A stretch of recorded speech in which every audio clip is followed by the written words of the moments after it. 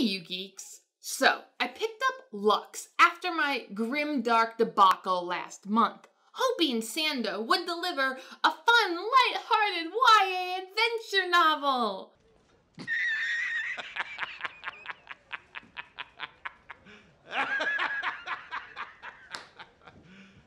You serious? It broke my heart in all the right ways and left me in a quivering heap of emotions. And that was only chapter 3. Since most people probably haven't read this book yet, I'll give a longer spoiler-free review before I dive in. Going in, I wasn't sure about Sanderson buddy writing a book. Would it still be the mind-blowing, earth-shattering, yet somehow heartwarming Sanderson I've come to love? The answer is mostly yes.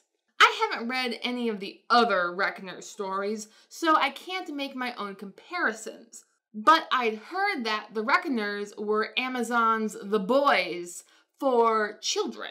And that is what this book is. Back when I was in this book's target audience range, this would have been called a boys' book. Now I don't know what to call these books. YA sci-fi with a male protagonist? Let me know what they're called in the comments down below. The opening scene is a poker game for candy. And there's something about the way the narrator says, Texas Reckoner, that makes me think. I'm a Texas Ranger. We've got post-apocalyptic cowboys who fight on a flying motorcycle. A flying motorcycle! So cool! Although it technically wasn't flying because, physics. Obviously, this book can be enjoyed by all types of readers, though it helps if you have an interest in engineering. Sanderson usually avoids technobabble, but this book, well, it's not babble, but it's quite technical. This R2 unit has a bad motivator, look! Frankly, if I ever hear the word node or action potential again, it will be too soon. One last thing about this book's pacing.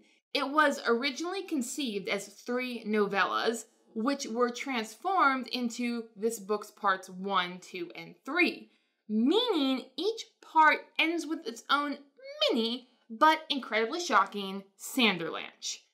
That is really all I can say without spoilers, so here is the breakdown of characters, world building, and plot. Jax. I do like characters whose names start with the letter J. Personal quirk. Jax is a great kid, book smart but street stupid. He's also a jock, which is just not fair. His flaws, namely his ego and wanting to save the girl, are understandable. So it's believable when they get him and everyone else into trouble. His tinkering gives him the best weapon combo. Boomerang? His Clockstopper's watch makes his sword a practical weapon in the age of guns. The whole returning to the origin to stabilize teleportation makes sense, since this means that the watch has done 0 work, while busting it to stabilize also makes sense, as it's just the extension of kicking machinery makes it work. A practical leap in logic. Paige.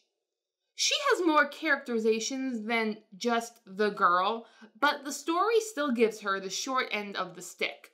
A fake-out death early on, only to return with loads of character development which occurred off-page. After which, she's the female stormtrooper with a heart of gold. How? Why? There's an interesting story here, but Sando won't tell us.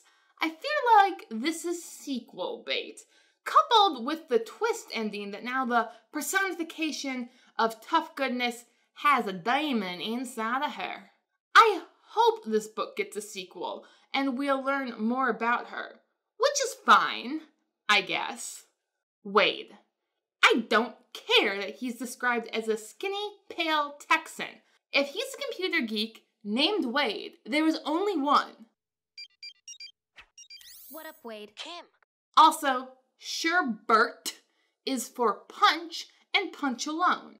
Herschel, Zeph. I would give them each their own section, but it sort of felt like they were originally written as one character. Zeph makes a comment about giving his wife guarantees, which was Herschel's problem. Later, Jax talks about how Zeph taught him to read people when back in the opening scene he said he learned it from Herschel. Having them be two different characters makes more sense.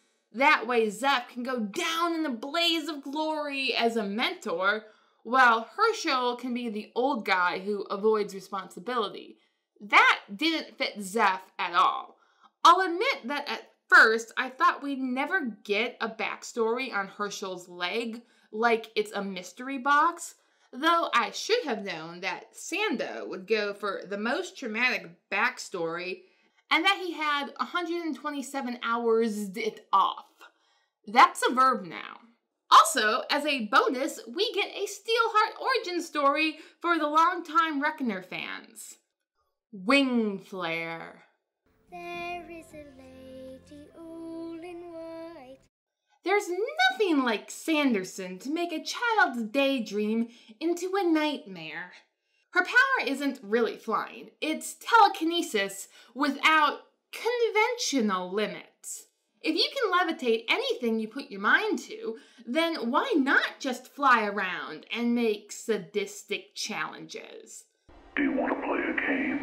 If her weakness is people refusing to play her games, then why doesn't she just never ask them to play? It's a highly subjective weakness, that's all I'm saying, but it's YA and in her nature. Love Struck. I ain't saying she a gold digger, but she ain't messing with no broke. Life Force. This man just eats the scenery. He's so reliably unstable that he fulfills the most cheesy of villain tropes with complete sincerity, and that is what makes him terrifying. I create life! And I destroy it. His and Languish's origin story make me think Sanderson or Dole have some grudge against Target. What did Target ever do to them? This will pay for my wife's Target run. Is this a guy thing? Or a rednecks prefer Walmart thing? Or a simple red versus blue and Target just happens to be red thing? Motivators. Most of the powers are intuitive. The authors do a great job of using simple powers in cool ways. The aforementioned flying motorcycle, the use of glimmer to accelerate things, like sound. Fun fact, the sound alone from the space shuttle launching will kill you if you stand too close. Though how the opposite of a radar is a shrink ray, that's a bit of a stretch. No one motivator is powerful enough to solve the group's problems, leaving room for our characters to be clever. I do love how Scorch Notes give the characters a practically boundless arsenal like it's some video game. Epic powers. Another fun fact, Graviton, the epic who killed Paige's parents, is also the name of a real subatomic particle used in the proof for string theory. The powers themselves are a great exploration of the novel's theme, no achievement without cost. The first cost of power is, of course, the epic's weakness. Although the name weakness is somewhat intuitive, I'm not sure I would have known exactly how strong these were if I hadn't heard an explanation beforehand. My superhuman, my kryptonite. If it was in print, Sando would just need to capitalize the W and I'd get it. But this is exclusively in Audible, so maybe a sentence or two to clarify would have helped. I feel like this was explained in other Reckoner books. Life Force's powers were a great way to keep the violence PG-13. lining up innocents behind the stormtroopers to keep the body count down. Sando does this in his other works, but that is a little more complicated, though equally villainous. And in case anyone forgot about the real and grotesque costs of violence, there was always Paige to remind our heroes, because she is too good to be true. Plot. Part 1 is mostly backstory on a quest to take down the flying enemy base, which, in a twist to our protagonists, is actually really nice. Almost paradise. We get plenty of fun mini-quests on the way. They split a city in two, remind me of Firefly, and stick in a terrible betrayal. Though if you are familiar with the promotional material, you note that Brigand is not on any of it. So he was clearly doomed from the start. Once he answered back retirement package, I knew he found his severance package. Pity it had to be so literal. Part 2 starts out as ye standard Mission Impossible, which Sanderson does really well, and it's quite fun. And then we get even more flying motorcycles. I do love flying motorcycles. Kaboom. And then it turns into a horror movie because why not? Part 3 I thought was going to be a literal avalanche the whole time, or at least free fall on the vomit comet. Then Life Force takes matters into his own hands. Though, for good measure, Cloudbreaker throws a hissy fit. Friends call me Snow Miser. Lux must have some military-grade electronics because my phone battery freezes in the high 20s Fahrenheit, which is a bit chilly. We never get a thermometer reading for the frost of Lux, but I'm guessing it's supposed to be sub-zero temperatures, though this might just be an oversight. I figured out that Life Force's weakness was silver from Languish's backstory. At first I thought, what? Is he a werewolf? Then I recalled. Silver! Away!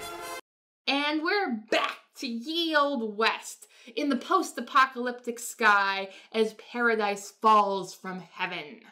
Though I couldn't get the William Tell overture to play over the finale, and I tried. In the end, I wonder what it means that the star disappeared. Is Paige the new Calamity? Deathrise sounds ominous, but what does it mean? My curiosity is piqued for future Reckoner reading, though I don't feel a big desire to go back and read the original Reckoners. Thank you for watching. Please like, share, and subscribe if you would like to see more. Your patronage is greatly appreciated.